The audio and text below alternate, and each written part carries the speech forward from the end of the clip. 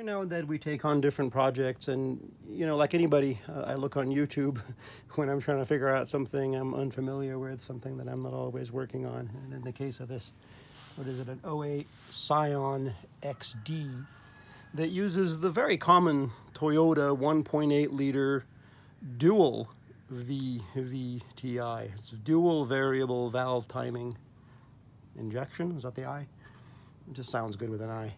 Did not find anything specific, I started to say, about searching on YouTube for the timing marks on these dual VVTI engines. And bless him, Peter Finn has taken on a lot of these tedious jobs, and again does a great job, helps a lot of people. But man, if you're like me, I can't sit through 39 minutes of that.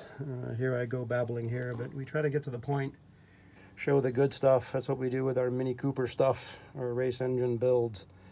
Here's the original chain, kind of in the same position. On the intake camshaft, there's these two discolored links right there, and they go right over this line. In our case, there's a little dot of paint on there, and also this little mark right there between the two bolts, pointing up at this being the correct mark.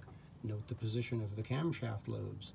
Found some still shots from a forum post, thank you very much, and thought I'd show the details. There's the single colored link lining up to the timing mark on the exhaust cam. Note the position of the lobes to confirm your sprocket position. There are confusing marks, I'll say, but this is the only way they line up.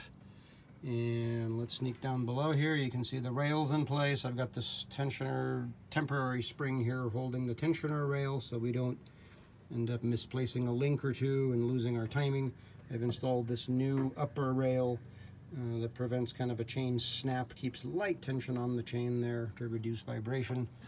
And so we're looking good for the cover going on. Let's take a quick look at the well, first of all, I might see it from here. Yes, you can see the keyway is pointing pretty well straight up center line. The keyway on the crankshaft itself there on the snout. It's a little bit hard to see. We'll show it from below. But the reason that's important is that indexes that sprocket. So you can't go, well, let's move the sprocket a tooth. That's attached to the crank and must hold that position. Over here we've got the cover.